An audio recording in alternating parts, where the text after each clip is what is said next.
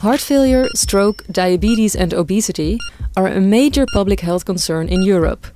Our own behavior, like an unhealthy diet, too little physical activity or smoking, can influence the risk factors. But there's more to the story. Causes for these diseases are also partly genetic. How can we understand this complex interplay between genetic and behavioral causes for disease? Cardiovascular disease is one of the major causes still of death and illness in Europe. People differ in their risks of cardiovascular disease. That's partly to do with their genetics, it's partly to do with lifestyle. If we're to make a better job of treating and preventing cardiovascular disease, we need to understand both of those, and importantly, we need to understand how they interact to produce risk of cardiovascular disease. The international collaboration of ENGAGE gathers leading research groups from Europe, Canada and Australia, who join forces to share data from more than 600,000 individuals. With this physical and medical information, they are able to gradually unfold the mechanisms that lay behind metabolic and cardiovascular diseases. So it's really important to have data available from thousands of people so that we can attain the results that we are interested in.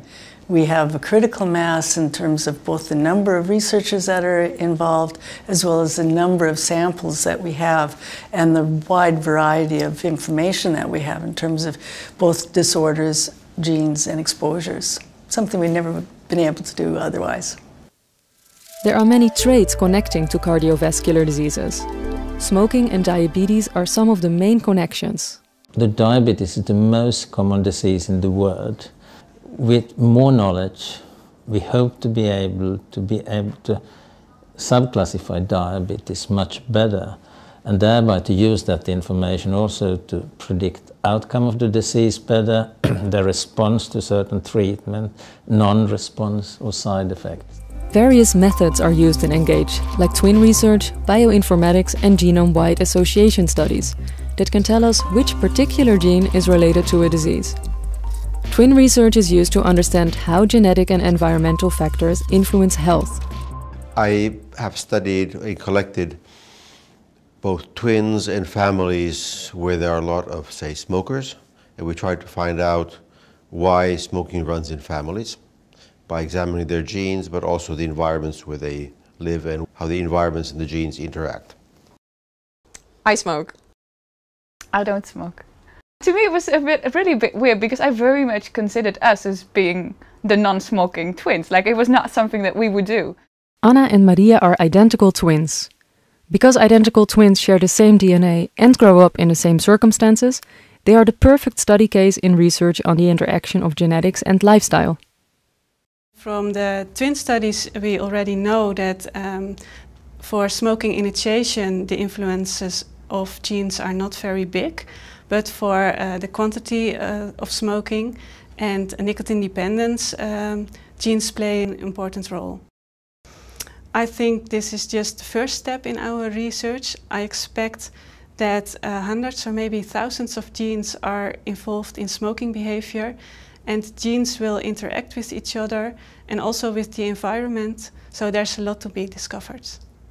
We've been tested by the Netherlands Twin Register, so we do know now that we are monozygotic. And if people keep on comparing you, sometimes you develop a certain type of behavior to be not like the other one, but then you get those extremes, and that's also, yeah, it's not a natural way of acting. Sometimes that can be a bit difficult. We are in very many ways very much alike. I think we're really similar for most things.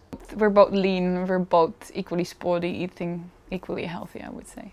I don't really mind about my weight, but if I would be heavier than Maria, that would be a problem. Overweight is a growing problem in Western society. ENGAGE can tell us more about the causes of this problem.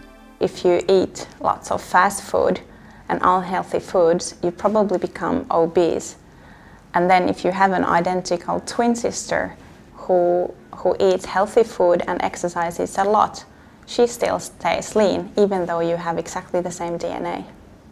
Obesity is a very complex disease. We're hoping to get more into their baseline to find out what is actually causing it, and also what kind of changes obesity causes in the human body, and why do we get diabetes and cardiovascular diseases that associate with obesity. Understanding the role of genes, environment and lifestyle is a complex enterprise that may also require thinking in innovative ways. In my view, a sort of hidden promise and future treasure is actually going after the people that are unexpectedly healthy. They may be, that's maybe only 2% of the people.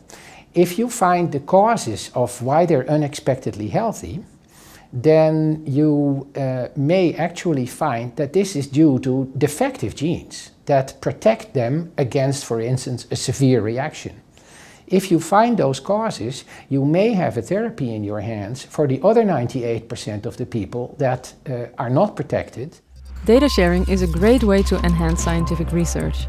In order to pave the way for more international data sharing, there are some hurdles to be taken. Different countries have different laws. An ethical perspective is essential to harmonize this. So there's been a movement actually growing more and more international for people to be able to exchange their data, exchange their samples, work in collaborations. And along with that movement has been some work to try to harmonize the ethics so that we are able to have this kind of seamless interchange of data and samples while still protecting people's rights and confidentiality. And the communication with the general public is very important because so many people have a misunderstanding of genetics, and because they've given us something by providing data and samples and participating in our studies, we want to give something back to them in the form of knowledge and what we're learning. Big steps have been made in understanding genes and genome structure. Engaged research lines have resulted in identifying genes related to dozens of medically significant traits. The main goal is to translate the discoveries into medical practice and tools that can be used in the future to treat patients. There are a lot of findings in the pipeline right now.